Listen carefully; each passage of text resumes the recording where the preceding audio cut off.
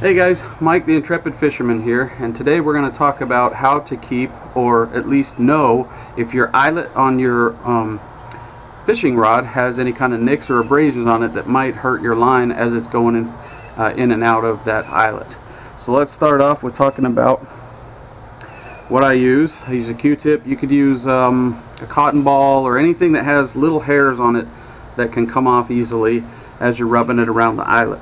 So I've already kind of been messing with this Q-tip, but you know, normally you get Q-tips in there, and depending on the brand, they're kind of tight down like this to the Q-tip shaft.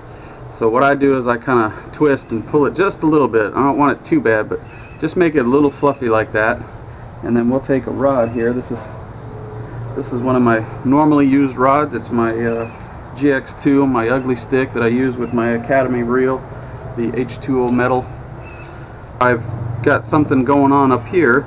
Just take and swirl this Q-tip around, kind of rub it in, kind of pull it off of the sides a little, and get those hairs to maybe hit. This Q-tip rubbed around in there, and as you can see, hopefully, there is no Q-tip hairs being left behind on that eyelet. So you just go down. I usually do this during reel maintenance. I do rod maintenance, washing and stuff every time I get back from the ocean or salt water. Definitely I just kind of rinse down the rod and reel. Don't spray, hard spray at the reel, because you don't want water creeping its way into the little areas. But I just let the rain setting on my my nozzle, and I just kind of rinse down the rod, kind of wipe it down with a paper towel, and then I just go down whenever I'm doing reel maintenance. Every couple of trips, or if I notice a reel's acting up or something, I'll take it off the rod. I'm doing the reel maintenance, or just whenever you can. This is so quick and easy. You just kind of run a Q-tip around in there. Two things it does is, you can see I got a little residue in there, so it cleaned off a little bit of gunk, but it's not leaving any of the Q-tip behind. And with this Q-tip being so fluffy, you can leave the line in there. Just make sure you go where the line is both times. Go in there, nothing's being left behind. And then when you finally make your way down to these last two are usually where people will hook hooks.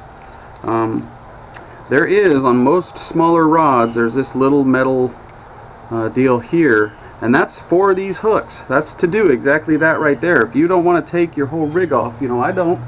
I leave my rig on here a lot of the times between trips. If I'm doing a maintenance, obviously I'll take all this off, but this is for this hook. This is what this is for. You hook this on and you're good. You can walk around with it. A lot of people just simply hook the hook right here on one of these last two eyelets. Don't ever hook your hook right in the eyelet. I mean, if you don't for some reason have this on your rod, hook it into the legs of that eyelet. That's perfectly fine. Never hook your hook into the eyelet directly. The other thing too is I never lean the rod tip against anything. I don't lean my rod up against things like this. I'll lean to where the shaft hits, like this chair. I've got it leaned on over here. I'm just leaning it up against there.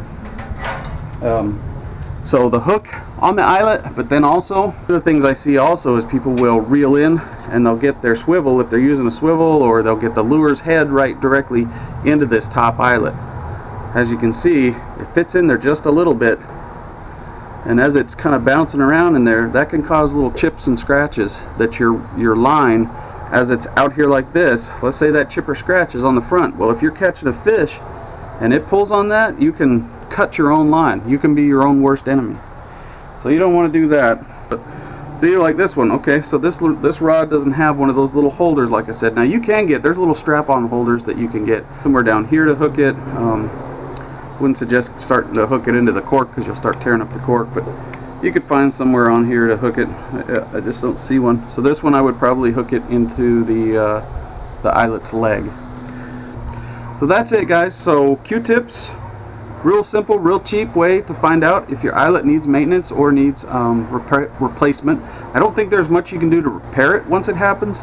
Once it's cut or got a nick in it, I think if you, correct me if I'm wrong, but I think if you sanded that down, that would actually do more damage, because then you'd have an abrasive area there too. There's not really a way to fix those eyelets. Just get them replaced. They can be replaced by either a professional, or if you're one of the guys that makes your own rods, you know, you can replace it pretty easily. It's not simple, but you can get them replaced. So check, make sure they're not cut up, damaged, so that you don't lose fish out there on the water. Alright, thanks for watching. That's it. Quick tips. Q-tips, checking those eyelets out. Be sure to do it on a regular basis. That way you don't lose fish because of some kind of nick or abrasion in your eyelet. Be sure to subscribe. That way you can see all the other videos that I've got coming out. I've got another one coming out here in the next couple of days about a fishing trip we just went on out into the Bolivar Peninsula. Be sure to like these videos if you like what I'm doing. That way I know. It gives me feedback. If you don't like them, hey, don't just hit that dislike, guys. Tell me what's going on. Tell me why it's wrong. Let me know what I'm doing that I can improve, and that way you can get better content from me. I enjoy all the comments that I get. I read every single comment, and I try and reply as quickly as I can. Sometimes when I'm in the middle of a fishing day, you'll know because you won't get replied to until the end of the day. I really do appreciate all of you that come by, watch the videos, and comment. I really do, guys. So thanks, guys. Thanks for stopping by. Thanks for being there. We'll see you next Tuesday.